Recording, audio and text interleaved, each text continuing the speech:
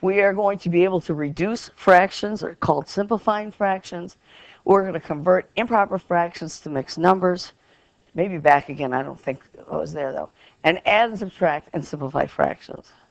So if you've forgotten about fractions, I'm going to review it for you. So we're going to turn the page, and we are going to simplify our fractions. Well, why is divisibility important? That fraction can be reduced. And yes, I may have a calculator, but I mean, I could try numbers, but I do notice that they're both even. And maybe I can even think of a bigger number. We're looking for common factors. What's the biggest number you can think of that goes into 12 and 24? Now, some of you are good with fractions. You can write your answer down. I'm going to show my work because I want you to see something here. And this is divided by 4. What is this number? What's 4 divided by 4? 1. My philosophy is if you understand math, you'll remember how to do it. I'm not changing anything. I'm dividing by 1. Doesn't change the value. Now, I'm going to change how it looks. It's the same fraction. 12 divided by 4 is 3. 20 divided by 4 is 5. Can you simplify that anymore? Can you reduce it anymore? Nadine, put your phone away. Can you reduce that anymore? No. So you should write the problems down. These are relatively prime. It's an expression saying there's nothing that divides into 3 and 5. It turns out they are prime numbers, but they don't have to be. Okay, what about 5 over 45? Divide by 5. I'm going to show my work. Because some of you just do the numerator, and that's wrong. You got to do numerator and denominator. Nadine, put your phone away. What's 5 divided by 5? 1. 5 into 45 is 9. 9 is not a prime number. These are called relatively prime because there's nothing that goes in 1 and 9 besides 1 that is. We've reduced it. Well, the next one should be pretty easy. I don't have to do any work. What's 9 divided by 9? 1. This is the principle of multiplying or dividing by 1. How about 11 over 17? Can't do it. So it's done. Some of you had some problems with that, with square roots. You know, can you take the square root of 7? No, you just have to leave it. Is that okay? Are you okay with reducing fractions? It's a quick little lesson. Whole assignment's not necessarily quick. Equivalent fractions. Fractions that are simplified, but they have the same value. Those are equivalent. I'm going to write the word out. Equivalent. I'm even going to put a dash in there. There's not really one there, but I'm doing it. Because equa means equal, and equivalent means equal value. These have the same value. They have different names. So when women get married, not always, we change our names. We're still the same person. We still have the same value. That doesn't change. How we look name-wise is different. Okay. I want to write some fractions that are equivalent to 1/10. Well, what you can do, because that is reduced, is we can multiply by 2 over 2. So that would be what? 2 times 10 is 20. What else could we multiply by? There's an infinite number of answers. Emily, what would you like to multiply by? 1 won't change it. What's your favorite number? 5. 5 works. 5 over what?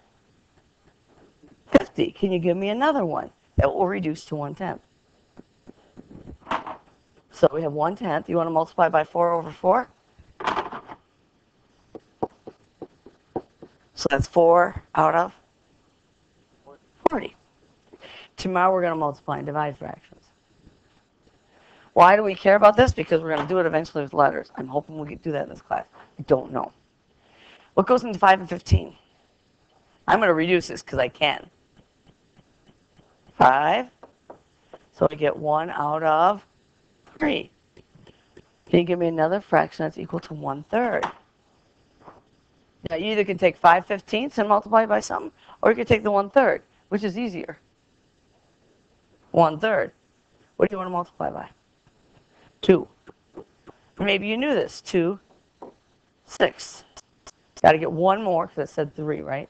Just following directions. So I take 1/3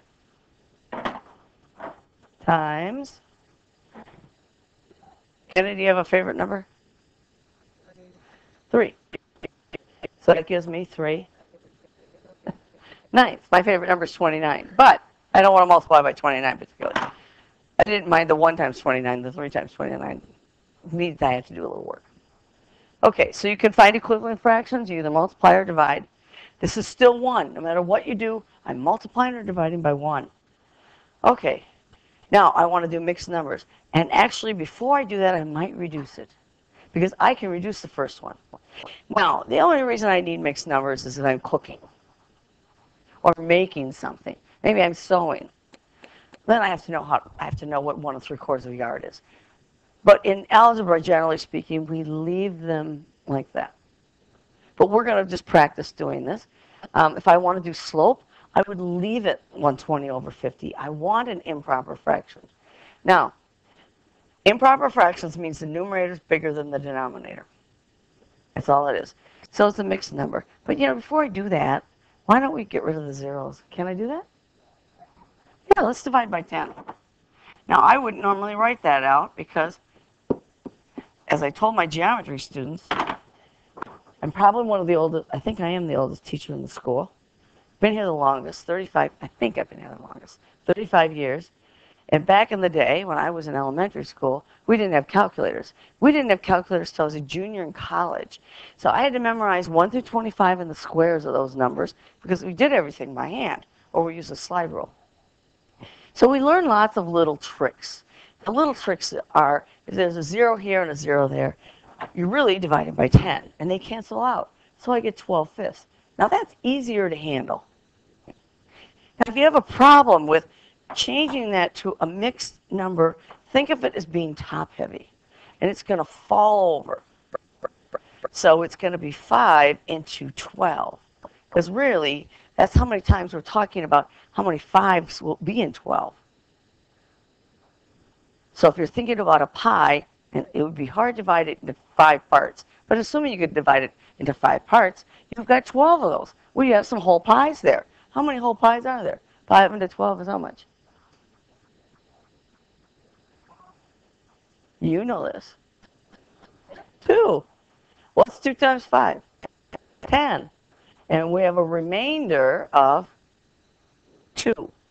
Okay, so what does this mean? This means that I have 2 whole pies here, and I have 2 pieces left over, and I've divided the pie into 5 equal parts, which would be very tricky to do. That's a hard one to do. And that's what it is. Before I do 12/8, I would reduce it because it's easier. Or we don't have to. It falls over. 8 into 12. Now, if you need a calculator to do that, go ahead. The calculator is going to give you a decimal unless you have one of my fancy calculators, and it will give you the fractions. So if you want to get a TI-84, it does do the fractions. You are going to need it for higher algebra. How many 8s are there in 12? I cut my pie into 8s. How many whole pies do I have? I have 1. And I multiply 1 times 8. Remember long division? Okay, so you go 8 into 12 goes once. I guess. It's a guess. It can't be 2 because 2 times 8 is 16. Too big. Then you multiply 1 times 8, and then you subtract. 12 minus 8 is what? What's 12 take away 8? I have $12. I'm going to pay out 8. I'm still going to have $4 left over. And that's what I have. I have 1 whole pie, and I have 4 pieces out of 8. Because I divided the pie into 8s. Can I reduce that?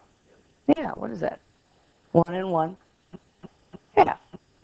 Personally, I prefer to reduce these first. What do you guys want to do? Do you want to reduce them? There is no short way. I think it's easier to reduce, but maybe it's not. Because do you know how many times 30 goes into 62?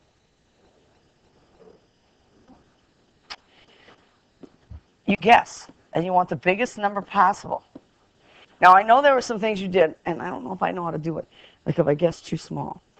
I'm going to guess once, then I multiply 30 out, and I have a remainder of 32. Guess what? That's still bigger than that. So my guess wasn't big enough. And just what I do to make my guesses, I just look at this number and this number. How many times does 3 go into 6? Now, my guess might be too big, but I'm going to try it. 2. And 2 times 30 is 60, with a remainder of 2. That's right, 2 over 30. Some of you get it upside down, by the way. Can I reduce 2/30ths? What goes into 2 and 30? 2. Those are even numbers. I wish we did divisibility first because it makes more sense. So this is 1, and half of 30 is 15. Okay? This is number sense. Because when you go out in the real world, even if you're using a calculator, you still have to know if your answer is reasonable. And if I'm cooking or something like that, and if you double a recipe, we'll talk about multiplying tomorrow, then that's a problem. How about 26 tenths? It's going to fall over. 10 goes into 26. Well, I'm going to look at the first number. And 1 goes into 20, or 1 goes into 2 how many times? 2. Let's try that. 2 times 10 is 20. And then you subtract, Xavier, and what do you get? 26 minus 20 is 6. So it's 2 and 6 out of 10. If this number is bigger than that, I didn't guess big enough. Does that reduce? What goes into 6 and 10? 2, right? So I still have the whole part. And 6 divided by 2 is 3. 10 divided by 2 is 5. If you need help with a calculator, use it. Now, the 84s will give the whole thing. All I have to do is type this into the calculator, and 84, that has the software, the operating system with that, and it'll just automatically give me 2 3/5. So if you have one of those, I'm okay with you using it. Just make sure, I want you to learn how to use it. Okay. This is it. Adding, subtracting fractions. And this is the toughest thing.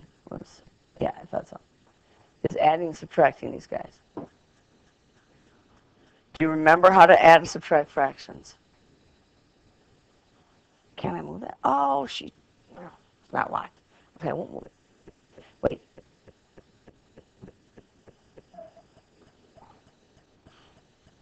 That's better. Now, I like to do my fractions sideways, vertically. But before I add my fractions, I better make sure they're reduced. Otherwise, it's too hard. So this is 1/10. That's reduced. What about 5/15? Can I reduce that? Goes into 5 and 15. Jane? No, 3 doesn't go into 5. 5. Now, remember, our goal is always to get this stuff right. So if you have to write it down to get it right, write it down. Next year in geometry, you're going to need to write things down. So this is plus 1/3. Now, I like to do mine this way, 1/10. I don't care. And I want to add these. Now, this is saying I have a pie. I cut it into 10 pieces. I only have 1. So this is a pie. I cut it into 3 pieces. I only have 1. But what's true about the size of the pieces? If I have a pie and I cut it into 10 pieces, if I can draw it, that's 8.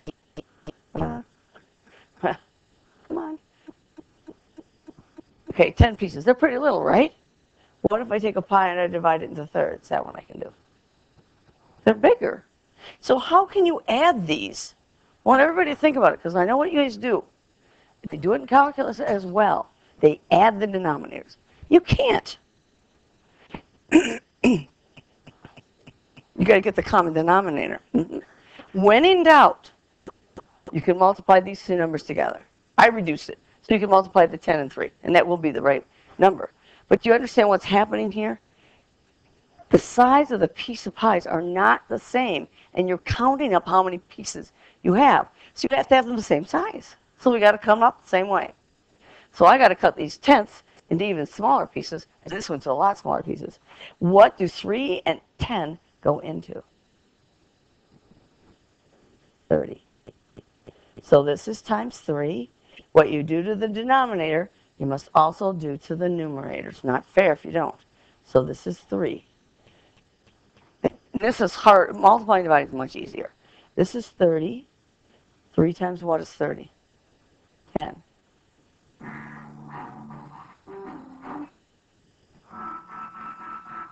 Okay. And if you add that up, now you're only adding, you're counting how many pieces. I have 3 from this pie, 10 from this one, that's this one here. It's a total of how many?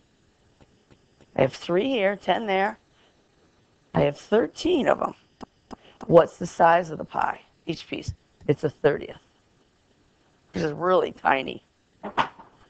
So it's kind of hard to do that. Let me see about.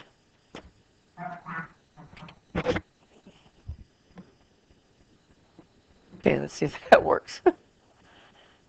Okay, what about 2/3 and 4/5? Now, if I reduce this first, most of the time I'm going to get a fraction that can't be reduced. I can't reduce that. 13 doesn't divide into 30. 13 only has 2 factors. It's prime, 1 and 13. Okay, so let's try this one, 2/3. I just think there's more room to work this way, but I don't care. If you want to do it up here, you can. This is the way I do it. Now, you look at your denominators, which are 3 and 5. When in doubt, multiply them together, because that always works. Doesn't give you the least one all the time. It will here. What do 3 and 5 divide into?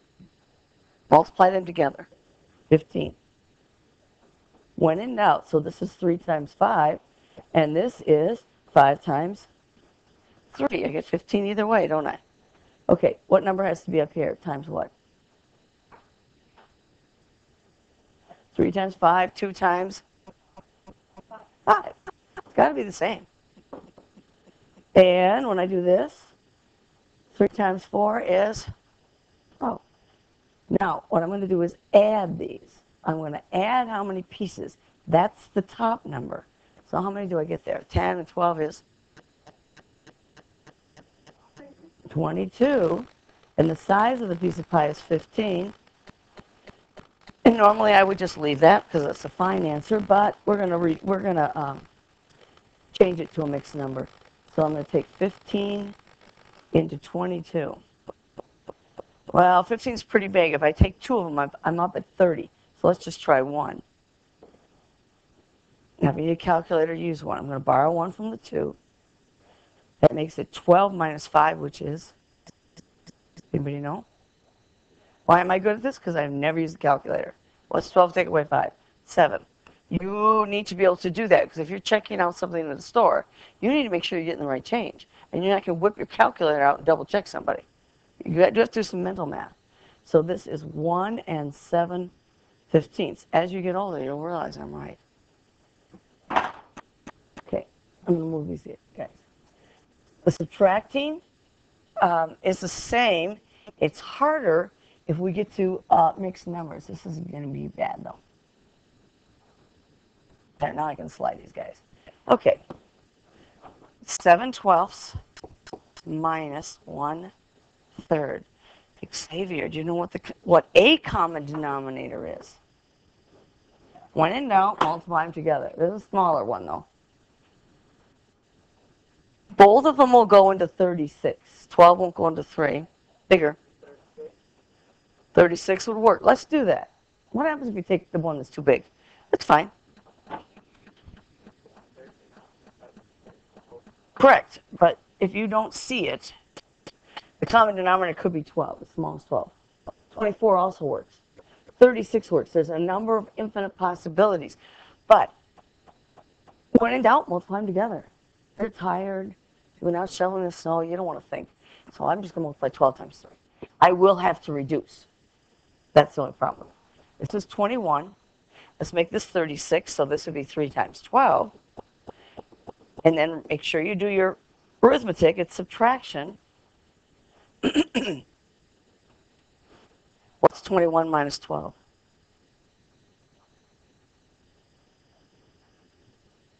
You're just going to subtract these guys.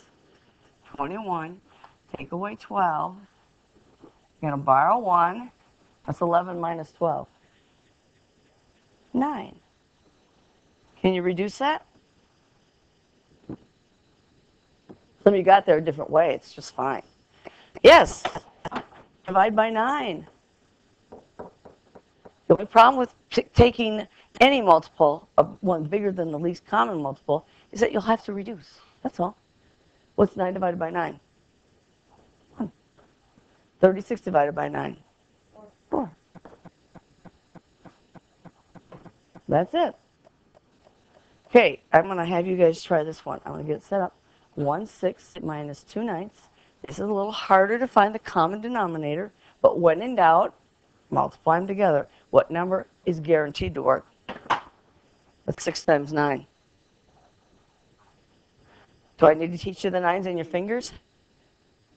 54. There's a smaller one. But you know what? If I don't know, try 54. I'm going to pause this and then come around and help me with it. And then 18 is smaller, yeah. So some of you will use 18. Some of you use okay, this is an interesting problem because if I make this 54, this is times 6, always works. And then this one is times 9. Now, what's 9 take away 12? Now, in the real world, I don't run into this situation. I can't remember when I've run into the situation. Hopefully we won't have that. But 9 take away 12 is a negative 3 out of 54. Does 3 go into 54? Yeah. Negative 1. Do you know how many times, Max? 18. Now, why do I know that? I don't really know that. I just saw you guys work. So I go, must be 1/18. Okay, so that's what we're doing today. And there is, if you go on Schoology somewhere, and if you go under here to number sense, and it says homework, we're doing day 1. So you know that you're going to be gone on a trip, and you're going to miss these. Well, guess what? They're there. Now, if you just give me a second, I'll run down and see if my copies are there, okay? Yeah, you can see what's in the basket. I'm literally out. I know.